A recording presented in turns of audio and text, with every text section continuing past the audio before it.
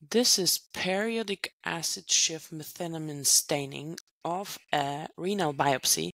So you can see this glomerulus, is it not beautiful? So PASM, and you can see it is usually used for staining basement membranes. So all these black things are basement membranes. Wow, huge glomerulus.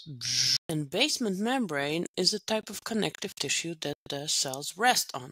So you can see that the cells are right here, and this is just like a line, a membrane. I think it's beautiful. It's like drawn with a Sharpie. And we have this red counter stain, and we have the green stuff. So the green stuff looks like fibrosis to me.